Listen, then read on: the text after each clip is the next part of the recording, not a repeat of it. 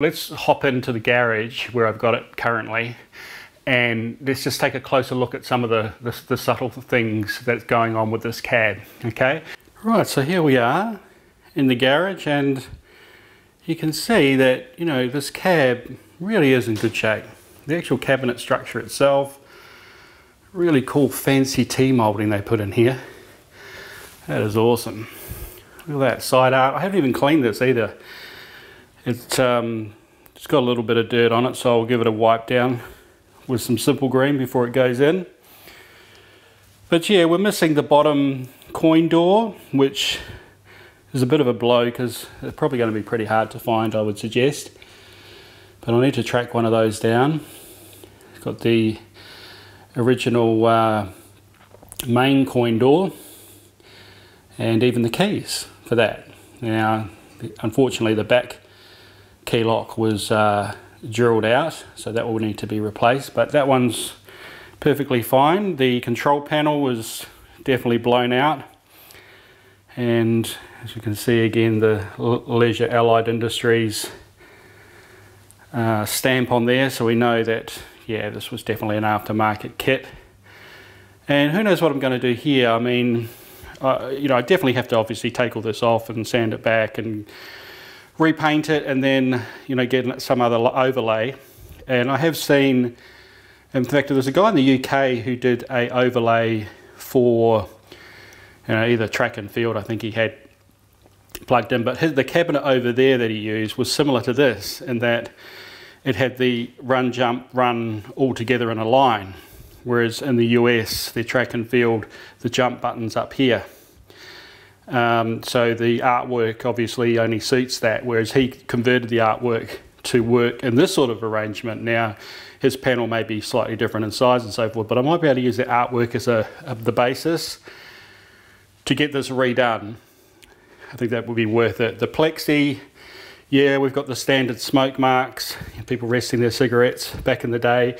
But the plexi's not too bad. It's got a few scratches on here, but you're not going to really, well, you don't see it actually when the monitor's on. And I don't know, the little smoke marks are almost quite cool because it just shows that, you know, that's what used to happen back in the day. It's not totally destroyed, so I think that's fine. Bit of honest wear. The marquee's in good shape. It's not a great looking marquee, mind you. But I've looked on the internet and I can't see any other reference to this particular marquee. So now if we look inside the cabinet here, again, it's actually pretty clean on the bottom. I mean, it's got the normal dust and stuff in there, but all original power supplies, transformers, and I need to go through all that. You know, we've got a sound problem at the moment. It's probably power related, but not sure yet. What I did find, which was pretty cool, is up on the side here, you'll be able to see very faintly, you can see it says Defender, okay, machine type Defender. So definitely a Defender cab. Got the checklist. In fact, these little checklists and little pieces of paper stamped in here is exactly the same as my Taito Missile Command Cocktail, which has the same information, obviously with the Missile Command information, but it's the same little cards. And it's from Taito Australia, and so this is why I think there's a lot of original Taito cabs over here, because Taito was here in Australia and had their own registered company locally, so that avoided a lot of their machines, I guess, being released or re-released by LAI. But obviously LAI still provided sort of conversion kits to these original cabs, so I think that's really the history there. And the monitor, which we suspect may have a chassis problem, but I'm not so sure now, because when I bought this home, I had a bit of a look in here, and this wiring looks pretty dodgy. This earth, you know, doesn't look good at all.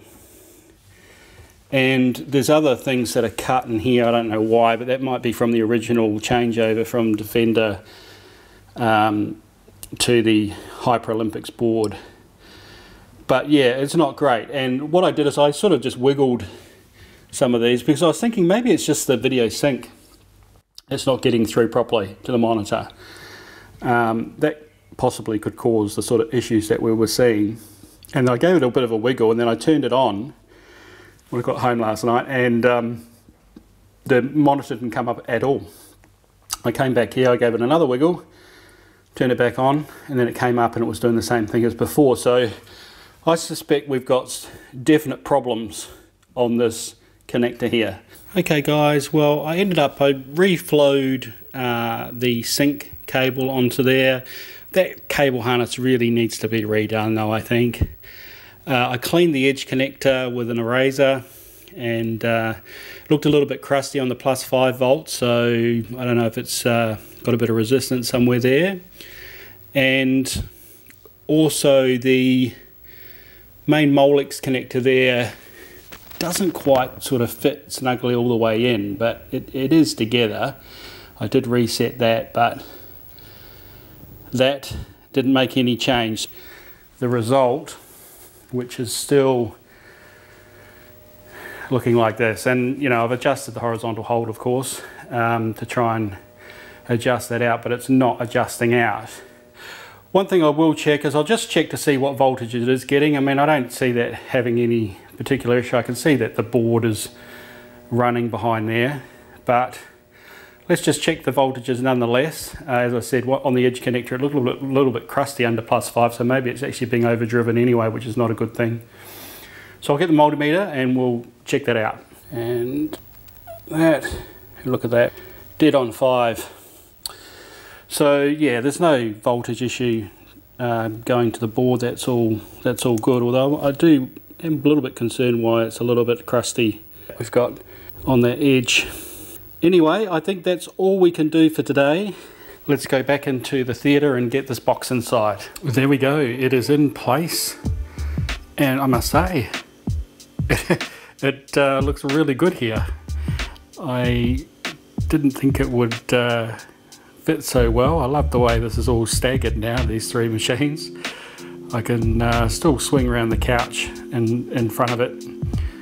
It won't join up with this one now, but it can still be swung around the front there for watching movies and so forth. But yeah, I'm actually really liking this. So another machine to the collection, but I have to get this working. I've just got the Astro City working.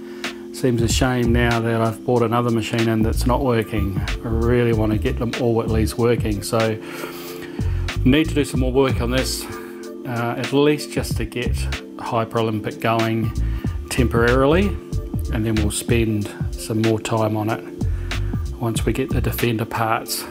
Well, that's it for this video. I hope you enjoyed it. Want to see more, please subscribe, give it a like or a thumbs up if you liked it, and yeah, I look forward to seeing you next time. So until then, take care and ciao for now.